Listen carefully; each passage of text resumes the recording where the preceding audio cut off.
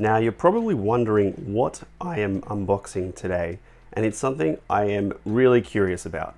But before I get into all that, please just support me, subscribe to the channel, click all those fancy links, the like and the notification, it helps me a lot. Anyway, we also have a motoring channel that you can check out, which is relevant to this sort of thing. So let's get right into it. Now, what is this mysterious little box I've got here?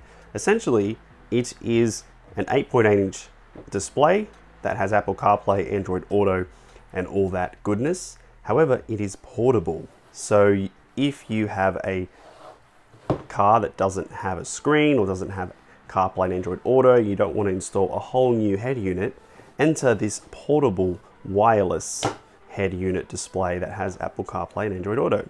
Amazing, right? From the mysterious Road Top brand. I will leave links in the description about where you can buy it from. It's about $250 to $300. Double check the link in case the price has changed. But yeah, I'm gonna unbox it and we'll have a look. We'll have a review up on our website too. Fascinating. I'm actually curious if this works, because then you won't have to get a whole new head unit if you want CarPlay in your car. So let's go. What do you get in the box? You get a user manual. Fantastic. Yes. What have we got in here? Tells you what comes in the box, how to install it, the steps, because it has to attach to your windscreen or just on top of your dash there. And then reverse camera connection as well, even better. What else? It tells you how to connect. You can do wired via USB, or you can do wireless via Bluetooth, which is fantastic. Anyway, nothing else here. Sound transmission and setting. You can plug it. So this is good to know. You can plug it in via Bluetooth, FM, or aux. So whichever your car has. If your car doesn't have the auxiliary cable, you can then just match the FM stations and it'll just work seamlessly wirelessly, which is brilliant, fantastic. I really rate it. And there it is. So let's see what's inside. Foam, good to know that it's protected. And straight on top, now I'll come back to this because that's the main event. Careful, I'm gonna put it flat. What else? We look under, we have an aux cable, good to know, in case you do want to connect it. Ooh, very cool. Now this is how you connect, plug it in, and it's a double cigarette lighter with 2 USB ports as well, if you have other things you want to charge in the car. Here is your plug, goes into the cigarette lighter and then plugs in there to give it power. And it is a reversing camera. You know what? I actually didn't think it was going to come with one. I must say I'm surprised, but I am impressed. There is a reversing camera that you can plug in and connect with it, and it's got the connection for it. Nice work. Here is the suction cup that will go, all right, it doesn't really extend an awful lot, but that will go either on your windshield, or if you want to put it directly on top, that's probably easiest. And that will just be a little mat that you will, if you want to put it sitting on top, you will then put the suction cup here and you're good to go. What else have we got? Something that's stuck. Don't even know what that is. It's sticky. Oh, okay. Anyway, I've lost the plot here. So there is everything. Just going to check the user manual here. A nano rubber pad. That's what this is, a nano rubber pad. Okay. Now, what do you do with the nano rubber pad? You do rubbery stuff with it. Anyway, so taking this out of the plastic. Is it just me, or does that look like a robot's face? I am, look at it. Eyes, nose, weird smile, monobrow. Anyway, connectors. USB here. TF, your SD card. Now, what else we got? So you have, that's where your charger is, aux and then AV in, which would be for your camera. So there it is. You hook this on the back, put it in, and then it just sits there and it's good to go. I am so curious about this. So that's what you're going to get in the box. So there is our unboxing. We will now move on to a bit of a review and give you our thoughts on it basically after we've set it up and used it for a little bit. We also have the full review on our website, so click the link in the description below, and check it out if you want a full detailed analysis of this little bad boy. And we're now in the car to open this little box and install it, set it up, show you how it's done and how it works. Now, as you can see in this car, there isn't really a head unit. There's just that really old, boring display, and it's a bit difficult to put a display in there. You could put one a bit lower, but again, a lot of people don't want to spend the time, money, and effort to put that in. So enter the portable CarPlay system. It's also good if you are, changing cars a lot, maybe work cars and so on, and you want to carry it. Here it is. So this display can just sit where I want it, depending on where I set it up, and act as my own portable head unit, which is fantastic. So let's set it up. Now, in the box, you've got, this is what's going to power it. So we're going to keep that to the side for a second.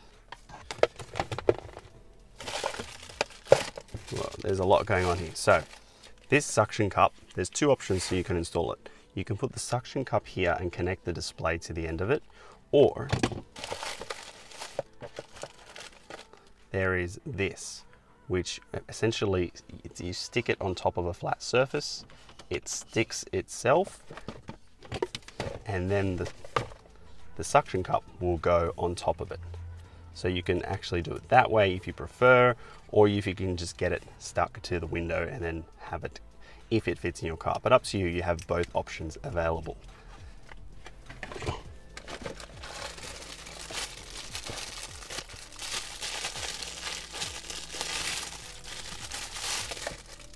Now, I'm going to use the double 12-volt connector because I do need the other 12-volt for my dash cam. So I will have one going into here and the other going into there, and also two USB ports, which is good to know. So that is step one, plug that in, and then plug the connector. Now this you can all do at the end. The first step is to find a spot to put this. Now what will happen is the back, here is the portable head unit, the back here will connect into here, give it a bit of a push, and then you can tighten it there, as you can see. So find whichever spot you think is comfortable. Let's say hypothetically I want to put it here, and it will sit. I'm just going to find the best spot and we'll be back in a moment. Alright, so now that it's set up, I put it in a spot where I think it's okay. This arm does extend, so remember that it can come out pretty far. Now let's see what it's like when you set it up and start using it. So you turn the car on and the little red car shows up. That means it's got power, it's good. The power just connects into the back here, very simple, from your 12-volt cigarette lighter. Now, there is your main menu. So there is a fair few options here. The screen is capacitive, so it is it actually feels pretty good.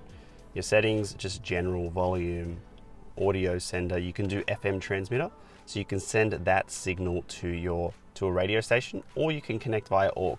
Maybe your car doesn't have aux though, so that might be a better option. So you can use that option if you do want to connect to your radio, and it will send it wirelessly to your car. Display, that's just the simple settings. Sound, so sub, bass, mid, treble, essentially your car would have that setting as well. Language and system, so nothing crazy here. Now AV in, that's if you want to plug in your rear view camera, if you install one. Video, you can put a USB, watch some movies, I guess. Mirroring, if you do want to mirror, but it's probably better just to use CarPlay. Android Auto, and CarPlay. Music also with USB device. So there is the main menu. Now we're going to hit Bluetooth and we're going to connect a device and show you what happens with CarPlay. So you would go here and wait for it to show up as roadtop_CF50. I'm connecting my iPad. So now we're going to look at the CarPlay system, which is probably one of the most exciting things about this. Maybe the reason you want to see this. It's just changed to nighttime, which is really cool that it got that on video. It went dark, but yeah. So from the beginning, it shows up here as CarPlay. Now, another option is that it could normally opens automatically. As soon as you open your car, connect to Bluetooth, it does that automatically, and CarPlay opens up. But I got out of it just to show you the menu, and we're just going to click CarPlay there. So the best thing about this is it's wireless CarPlay. You don't actually have to plug your phone in, which is the biggest benefit. You can if you want to. There is a USB port, but otherwise it's just wireless CarPlay, and it works just as CarPlay should. All your apps are there, they open fine. It shows multiple side by side. If you click this button here, it shows your map and then maybe Spotify side by side. I usually have Waze or Google Maps open, and yeah, it works really smoothly. So I'm really impressed with it. It works exactly as I want it to, and best thing is it's portable. So I can take this out of this car, put it in another car, and it will just work because you're connecting through Bluetooth on here. It actually has its own inbuilt speaker too. That's why when you plug in the aux, it will play from there and go straight to the car. So yeah, here is the portable CarPlay system that I'm quite impressed with. It works really well. It's got a nice touchscreen.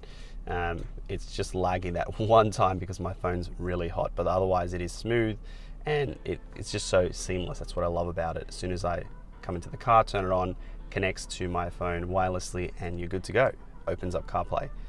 You might want to maybe take it off and put it in your storage unit. If you do, put it in an obvious spot like here, but you can always put it a bit lower, maybe put it one of those CD unit docks, but there's a lot of options here. And either way, it works great. So thanks for watching the video. Hope this was of some use to you. That might make you consider getting a portable CarPlay system if you don't want to install a big head unit.